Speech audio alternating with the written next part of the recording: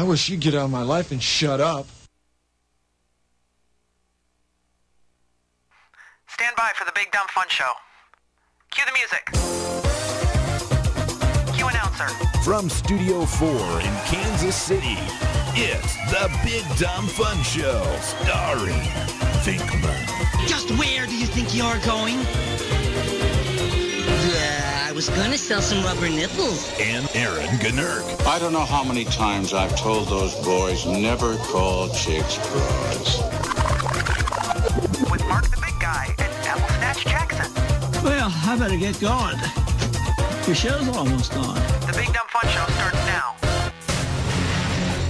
Good evening, ladies and gentlemen. Welcome to another episode, another edition, another 3 hours of the Big Dumb Fun Show.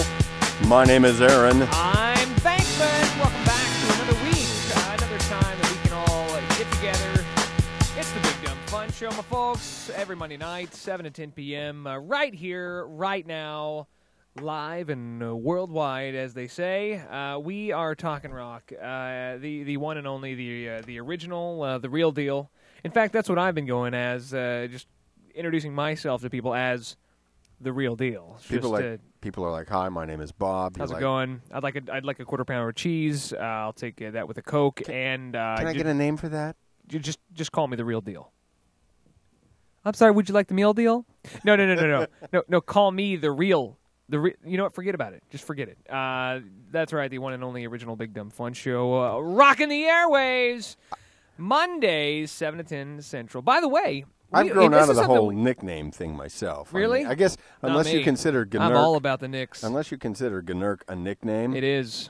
But it is my real name. Guess who I spoke with over the week? Apple Snatch Jackson. You're not going to believe I don't believe Apple that. Snatch Jackson. She, as you may know, has kind of went ninja the last 2 weeks as far as she just goes 3 weeks. Doesn't respond to calls, texts, emails. She's on the Facebook. She's tweeting it up. You know, she's got all that stuff. But what's going on? Did she call you? Well, remember, she's in a different time zone. Did she had a car breakdown? No. She's in a different time zone, and so she said that she keeps forgetting it's Monday. Wait a minute, that isn't. Well, now hold on. No, wait a I'm sorry. second, That was a different excuse. I'm that sorry, was a different excuse. Were you talking to Apple Snatch Jackson? Talking or to somebody no. else? She did say that it gets pretty late. She's 1 hour ahead, and that because by the time we call her, it's damn near 11 o'clock. All right. Well, we'll just call her right now. How about that? Wouldn't that be great? You know, she would answer. She would think that'd say, be A-okay. it's getting late. It's another time zone. Yeah, I'm sorry. Birch trees. Yeah, it's, all right. We should call her. We'll call her here. Second hour of the show. Maybe. I don't know. Who knows? Maybe that'll be too late. Yeah. I mean, we want to get it right at the what happens? right I mean, she's still. time. Did she find a job? The right time. No, I don't know. The last I heard, she was shopping in New York with her aunt, which is so weird. No wonder she's got to get up early. Stevie Williams, he lived in New York, and then he recently moved back, and now the town is not big enough for both of them. So now Kelly's in New York, Steve Williams back in Kansas City for a couple weeks. Kelly's outside of New York. Well, she's in Connecticut. I mean, I understand it's close, but driving distance. It's like it's like living in Lawrence and saying you live in Kansas City. Well, that would be ridiculous. Why would you even say that? Because you were drawing a similarity. Yeah, because nobody said, "Hey, I live in Lawrence." People are like, "Where's that?" I live outside of New York. New York City. Get a rope.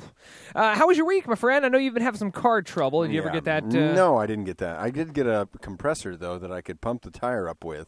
Very helpful. You're welcome. Save me the trouble and the expense of actually having to go out and get another tire. You know what I hate is going somewhere and they charge for air. The gas stations that'll charge for air compressor. Yeah, it's like $1. I know. In Midtown. Well, who $1, carries? and then you got to have like crack. And you're. Tell you what, but please put the dollar in the machine and the crack in my mouth. In the pipe. So yeah, put the crack in the pipe. Put dollar the four quarters in the machine, and you got some air. Well, because the reality is, in that area, in that neighborhood where I work, if you got 4 quarters, someone's going to ask you for 5 of them. And you better have something else. My mom, we're just trying to catch the bus. We live in Belton. We in Belton. I'm serious. That's just the stories that will come out of people's mouths just for a little bit of money. I could tell a few, but I have lately. You've been that guy. Yeah, my story is that the tire's going out on my car. If you could just spare a tire or Can two. of Fix-A-Flat's at least $7. I for only the need large 4 size. tires. So did you get it? Did you get figured? So I didn't you do don't have anything. it figured out. You though. know what? Here's you what I use hear. Fix-A-Flat, which I've been told. Never ever use Fix-A-Flat. Because it makes the tire worthless. Yeah, well, have I you don't seen these tires? like you have anything to worry about. Yeah, I like, mean, they're not new I wouldn't tires. put Fix-A-Flat maybe in my Corvette tires. I like to say they make my hairline look good. Okay, it is a pretty flashy Honda you got out there. it's not a Honda. It's a Toyota. Oh, that's totally different. So, thankfully, I had a means to pump the tires up. Yeah. Did it work? I've never used that. I put the Fix-A-Flat in right. Well, first I did. I used your little compressor that hooks up to the cigarette lighter. So it's like the cheapest Yeah. deal, but like the most handy in a pinch type situation. But it's got like a flashing red light too, so Did you know turn that on the way light? people know. I didn't want someone to run me over. Oh. Well, why didn't you want to turn on the light to let people I know don't that you're want- in the middle of the Yeah, street? I don't want to know that people know it's a hazard. What I thought was weird is that it's an air compressor Mm-hmm. for your tire, right? So, but if I were to plug it into my truck, like how long is that cord? If you put it in the 9-volt or in the Let's just say car it's dash, not that long. Okay. Yeah, I was I'm gonna say I would not be able to do it. Thankful it wasn't a rear tire. Yeah, because then, No, I think you you- would have really been in, You know, in trouble. you might be able. I don't know. In your truck, it's a little bigger, a little longer. You might have had a little bit of problem reaching that far back, but you have to just kind of make it work. Get the old reach around. Which, of course, is what I did. Yeah. Because the tire was just flat as heck. It came. Flat as hell. You know, I go out in you the were like morning. an inch away, and you were like, you just had to cup your hand.